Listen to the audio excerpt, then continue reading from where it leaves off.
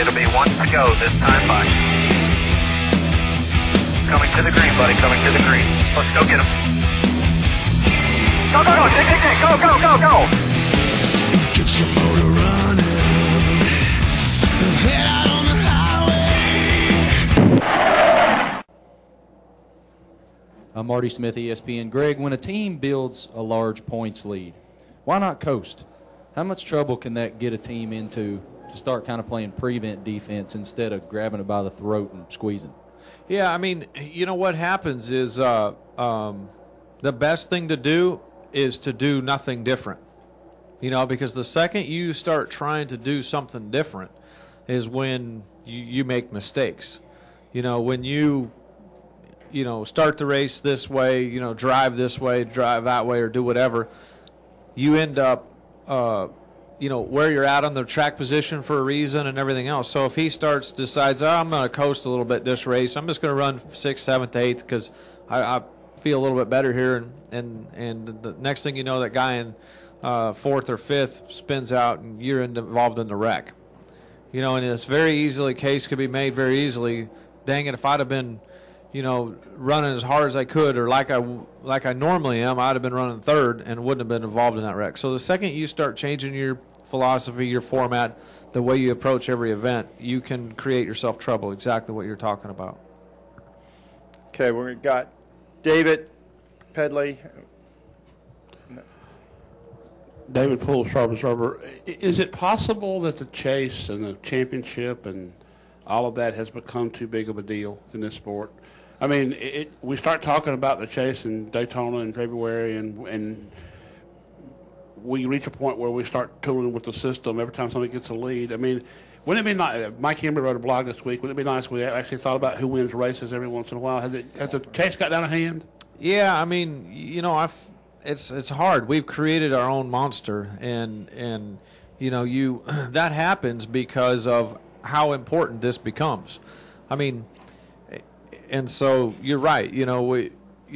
Look at the guys. I was unfortunately, and hopefully that was it for my career, outside of the chase twice, 2 years in a row.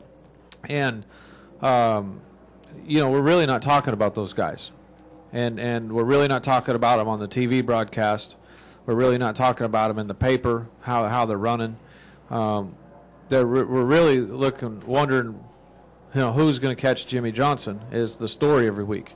And that is good in a way and bad in a way. Well, where it's bad in a way is all those sponsors that aren't in all those drivers that aren't in the chase are not necessarily getting a fair shot at coverage, and that's why they're in this sport. So I've been on the outside for a couple of years, and that's when I said, if you're not in the chase, you're nobody.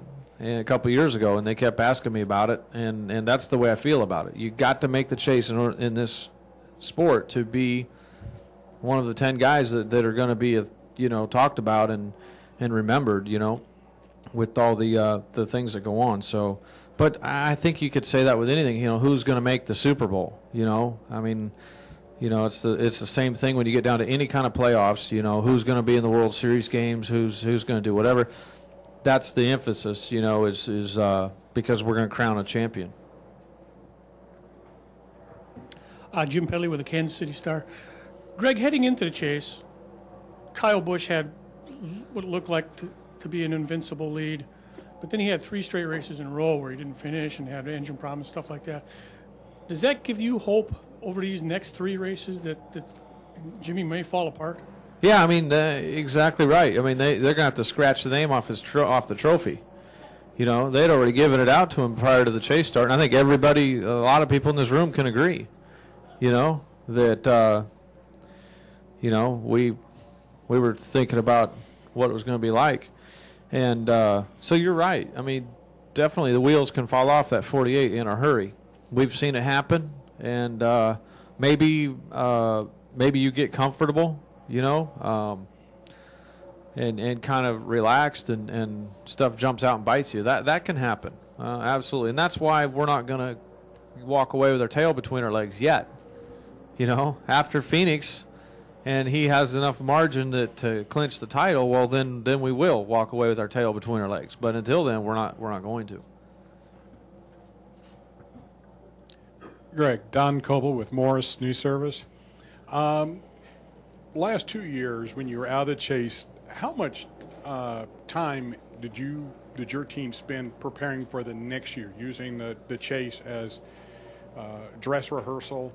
And now that you're in the chase, does it take away from your preparation for 2009? I think so a little bit, Don. It's definitely you're focused on right now. You know, we're not thinking about Daytona. We're not thinking about any of the other things. We're not trying anything, out of the ordinary, so to speak. So, you know, what's different about last year than this year is last year we're working on the old car right through these races instead of the new car. So that had something to, do with it. But I think there can be some advantage to some teams that aren't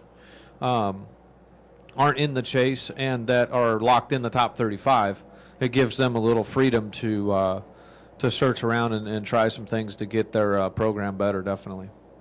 We'll finish up with Mike. Yeah, great. Mike Muller with Winston-Salem Journal. Dale Earnhardt won a lot of championships with a car and a team that was not the best car, not the best team, because he got those guys rattled.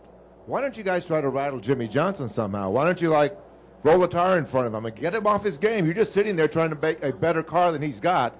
Get him off his game. This is not golf. This is not tennis. Do something. I know. That's exactly right. And, the unfortunate part is we've given him the first pit box 3 weeks in a row, which he'll probably qualify on the pole here to put it all in our face. But soon as I can get my car close enough to his car, I will rattle his cage. I got to get there first. Thank you, Greg. I Good haven't luck. been able to catch it.